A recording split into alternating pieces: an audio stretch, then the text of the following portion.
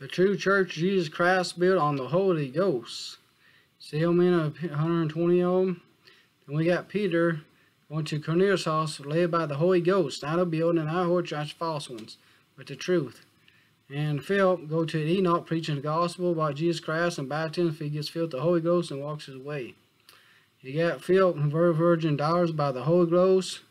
The true church was led by the Holy Ghost, not books. And you got the true church people here, and all talking, brother in Christ, true ones. Then you go, they got called by the Holy Ghost to go out and preach the gospel by the Spirit of the living God, God Jehovah.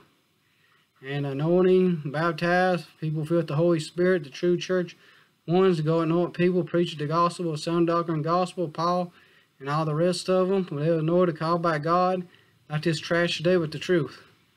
All of them that live godly, prosecuting Jesus Christ, the true church, not the whore of Babylon, deceived themselves. True church prosecution. All of them that live godly, the true anointed Holy Ghost, true people, the true church, not the whore of Babylon, but the true one will be prosecuted.